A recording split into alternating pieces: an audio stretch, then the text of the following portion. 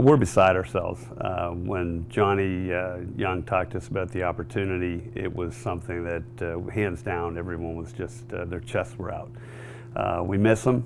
He's just, you know, I always say he's just a thought away because he was such a presence in our lives that you know, you don't realize how fortunate you were to have that type of influence until, unfortunately, the person passes. And we enjoy sitting around talking, telling tales, and there's many stories.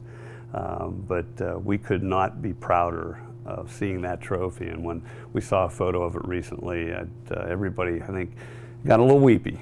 And again, the hearts are pounding and the chests are out, and we're very excited to see that cup raised for the first time.